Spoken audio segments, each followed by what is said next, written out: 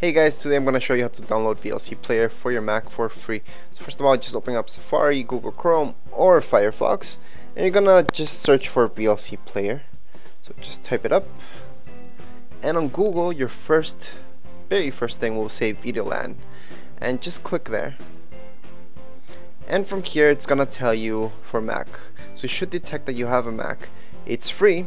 You can make a donation, which I suggest because VLC player is really good, or you can make the payment later if you like, and only if you want to. It's a donation, you don't have to. Anyways, from here you just click on download VLC, and there you just have to wait a little bit. Now the downloading time does depend on your internet speed, so sometimes it'll be faster and sometimes it'll be a little bit slower.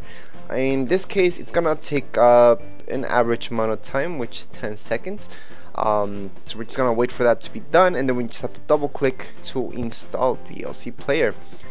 So we're just waiting for it to download, and there we go. Okay, so from here we can just double click right here, or we can just open it up in our downloads folder. So right now we're just gonna do it right from here. Just double click on it. It's gonna open up. It's DMG files. Every single program that's for Mac has to be DMG, or they might be packaged as well. At this point, what you guys can do is just drag this VLC, okay, right here into folders, okay, into applications, or you can open up your Finder window, open up applications, and drag it there. It's the same thing. We're just gonna drag it right here. So just drag on top of it, and there's your VLC player. So that's pretty much the installation for any program with Mac, unless they're packaged files where they kinda do another type of thing, but it's all about just double clicking on those packaged files. For these ones, you just drag them.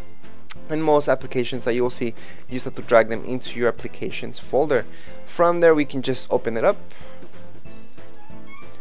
and something that you will see is that message. You might get it once or twice, and that's it. You probably guys don't want this, so no thanks for now. And that's it, VLC player. So VLC player, as you know, is really good. It can play almost any type of file out there, so that's why I really suggest. Something I also suggest doing is just checking for updates. So just go up here, click on check for update, and check out if you have the most current version. That's it for this tutorial. If you guys have any questions, comments, you can write them here below, and don't forget to subscribe and rate. Thank you.